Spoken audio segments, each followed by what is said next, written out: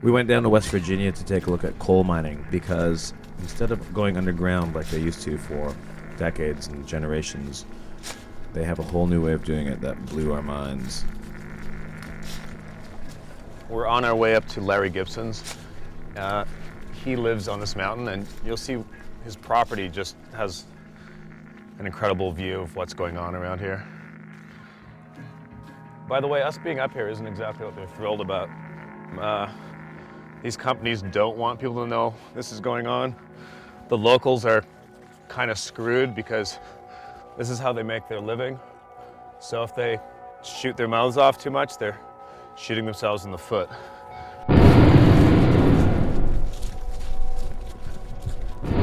Holy shit! This is the new way that we mine for coal. I could easily tell you we're in Afghanistan in the mountains and we're looking for Osama bin Laden, and you'd believe me. This is the second most biodiverse area in the world, and unfortunately, we need what's under these mountains, and we'll do anything to get it.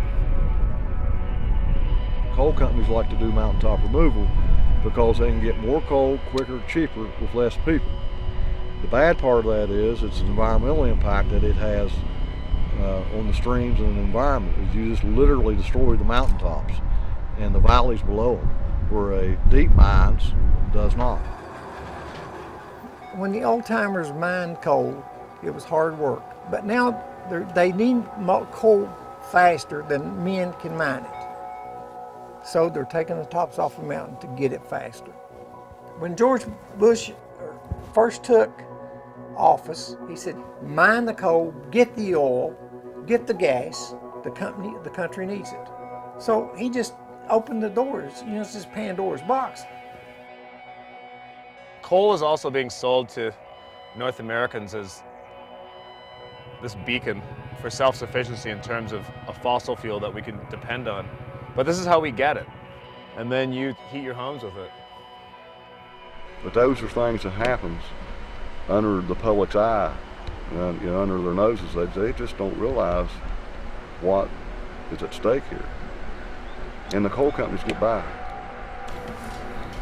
I guess every single mountain out there is important to somebody to be retained in its original contour. But mining is what we do here in West Virginia, and it's something we do extremely well. Yeah, and there's no reason. Absolutely, I don't think there's any reason there shouldn't be pride taken in that at all. But to be frank, I was just horrified at this form of mining where you just kind of take away mountaintops, and I'm wondering what that impact is. Or what you consider the impact to be? There's no pretty way to mine coal. You know, nature has a remarkable way of healing itself over time. So those are the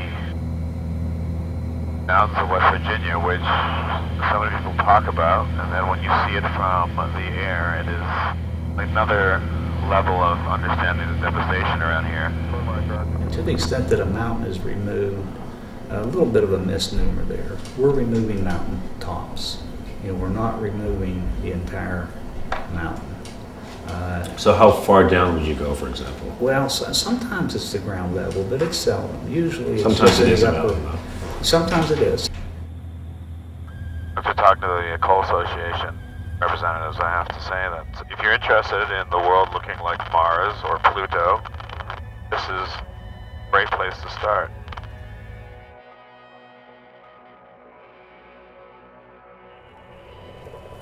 Hi, I'm visiting you from Zebulon 5, a new planet that Earth is conquering. We're currently blasting away to make room for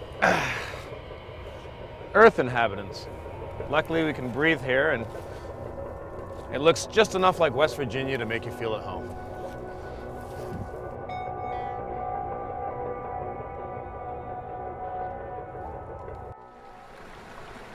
We've been surface mining for 40, 50 years. So while we're here mining, you know, if we can reconfigure and reclaim this land to accommodate that post-mine land use, it's going to be a win-win for everybody. Right. They're planing these things off. It's a win-win. And I'm sure you've heard this. You're getting land for an airfield, like things like an airfield or a golf course or a shopping center can be built on this planed land? Show us the shopping centers on them. Yeah, I mean, show us the airports. Yeah. You can't show me the first one. It's not there. I don't care what Chris Hamilton or anybody else is telling you. It's not true. It is not true. As far as growing back in 100 years, there's no way. There's no way. Let's say 200 or 300. 200 or 300 years. I mean, there's no way. There's no way if you don't have topsoil there, it's not going to grow. If you just go, for average, right, that deep, you're out of the black dirt. You're down in the yellow. Yeah. Just that deep. Mm-hmm. From a distance, it looks like a green pasture. It's beautiful. Well, they call it hydro seeding. Got this big hose like us in here now. We could spray it on those walls, and it's so lush and green. And it would grow on the wall. Really, you can spray it on us and make it grow. Yeah. And we call grass on steroids. That's what we call it. But it's rock right underneath. It's a camouflage. It's camouflage. That's camouflage. what it is. This is it. This is hydroseed, and they spray the mountains with this, and then everything grows back. Everything's fine. It's magical pixie dust. It feels like mulched toilet paper, dyed green. And there's little seeds in it, I think. I can't even tell. It'll look just like it used to. Trees and everything. As you can see, though, this is topsoil. Really good topsoil. And then once they put this really good topsoil down, you can come anywhere around here and check it out yourself. It's done with respect and attention to detail. And then they spray it with green toilet paper. And everything's back to normal.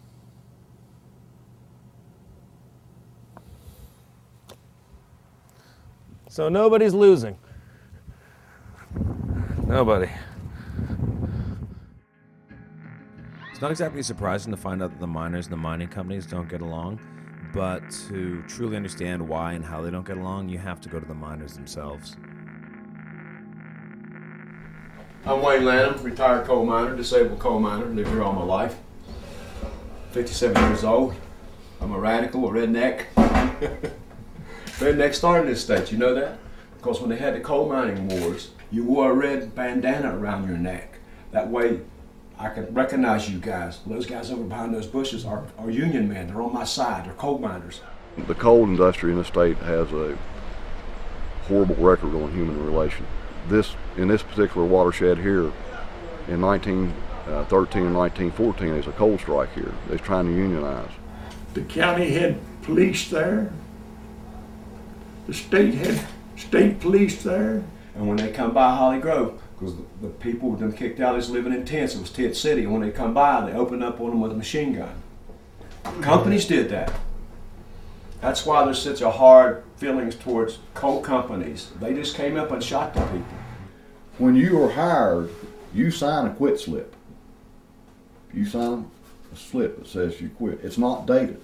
So when it gets down to the point that you do something that I don't like as a coal operator, I'll tell you, so Wayne, today's your last day. Well, why?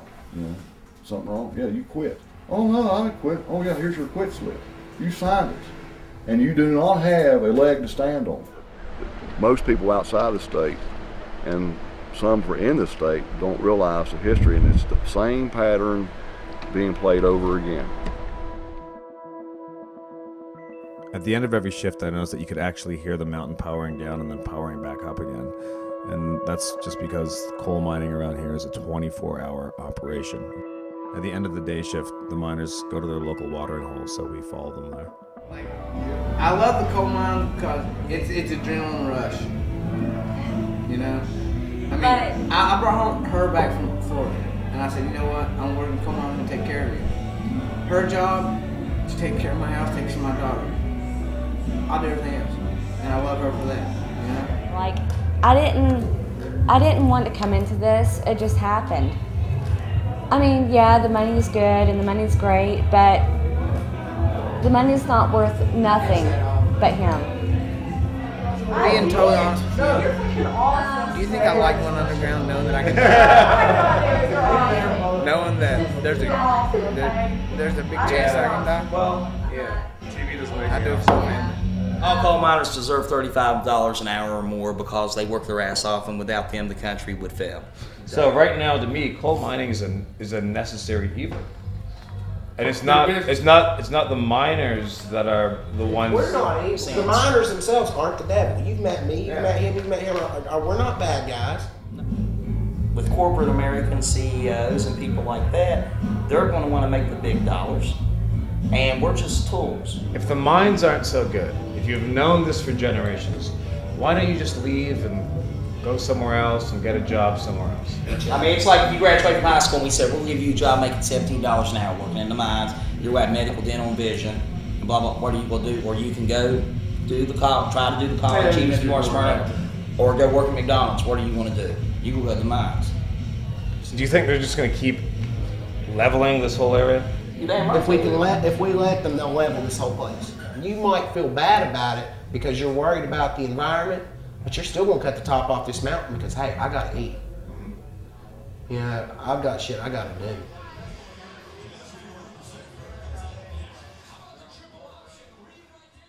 You see that mansion on top of that mountain yonder? Can you see that through your camera? That weird looking thing on top of the hill? That's a mansion up there? That's Don Blankenship's, one of his mansions, right there. Because he is knowingly, I won't say intentionally, but he is knowingly endangering the lives of every man, woman, and child in this area for miles and miles and miles. I don't know how he sleeps at night. The symbolism of that, him up there and you down here, is remarkable. Just the symbolism of that. And that he has a bird's eye view, potentially, of watching everybody down here get washed away. There's more coal left in these mountains than has been mined. He intended to buy all this property out, and he's tried, and he still intends to do it, force it done if necessary, to move all the people out here, and then start taking these mountains down step by step. I've spent 59 years here, and I'm not going no place unless he washes me off. I'll die here. Not bad, huh?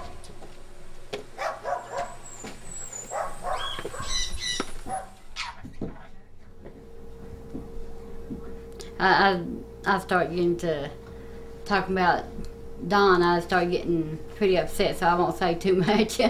We have a right, and you know, especially kids have right as much as he does. You know, why does people like that think that they can? I don't know. It's like they don't care if they. It's like they don't care if they go ahead and kill us and let, you know, like my kids here, they're 14 and 15. You know, what's going to happen to them? You know, we have local residents who have legitimate concerns, and we have processes and programs in place to try to deal with those concerns. And then we have also another portion of our population who simply do not like mining, and would just as soon see it all be abolished or all go away. Who are they? It doesn't sound like it's.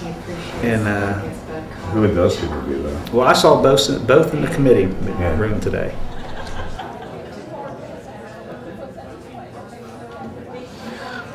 Okay, so we're at the West Virginia Legislature, and this is Subcommittee B. And this hearing's going to deal with this slurry injection into the mine shafts. After coal's mined, there's a lot of leftover rock and unusable materials, as well as chemicals from the coal mining process. This stuff's called coal slurry, and it gets pumped back into the mountain. It's legal. The mining companies claim it's regulated, and the citizens whose well water and drinking water is contaminated claim it's making them sick. Basically what we do is when we permit the sites themselves, we have a half-mile radius on groundwater surveys for the permit. I think I'm confused. Now, you can't inject within a quarter of a mile of a well or a municipality.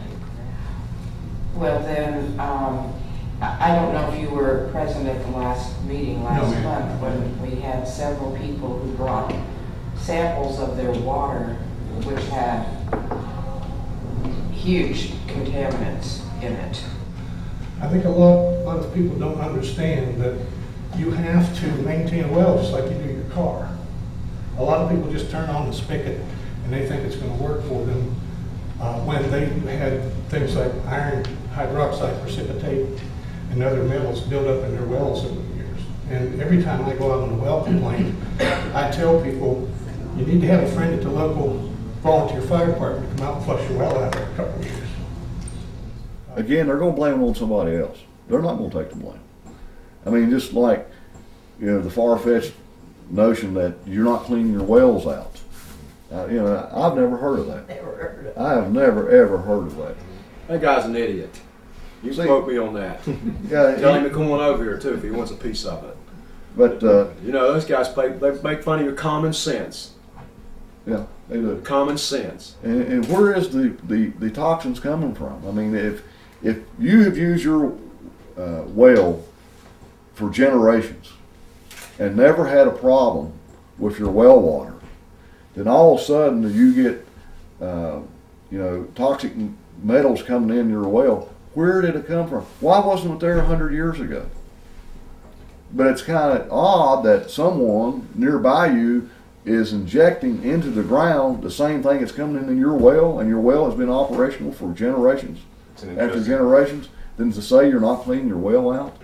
But you was there. You heard those two gentlemen from the DEP make the statement that they could prove that nothing that had been done in the mining industry had harmed our drinking water. Mm-hmm. And it was just a damned outright lie.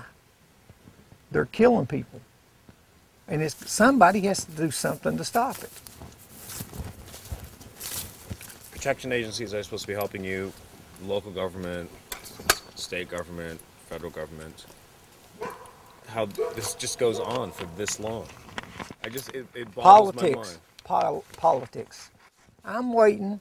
It's been a year and a half now, almost 2 years. I'm still waiting on a man that works for the DEP. He's in charge of the gas well mining operation in the state of West Virginia. I'm still waiting for a call back from him. You've got to be kidding. No, I'm not kidding, and I've got the number of calls that I called and who I called and who I talked to. You truly have no idea what goes on around here. Things I want to say to you, it'll come to my mind, then I forget it, but the doctor from New York that called me and told me, he said, I'm surprised you can talk with as much lead as you've got in your brain.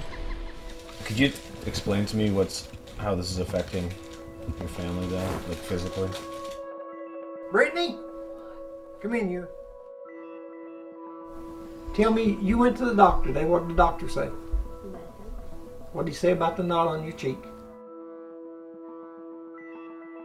That it could be infection, it could be fluid sac, or it could be a cyst. He didn't know. So what do you got to do? Nothing. He gave me antibiotics and sent me home. He don't want you to go see nobody else? What kind of antibiotics did he give you? I've never heard of them. And I got a little boy, he's 9 years old. From the time he was a child, he's been on antibiotics more than half of his life because of this damn water, and we didn't know what was causing it. Right there is what I have to take on a daily basis to stay alive. Now, that's almost hard to believe. Can I see this, please? Yeah.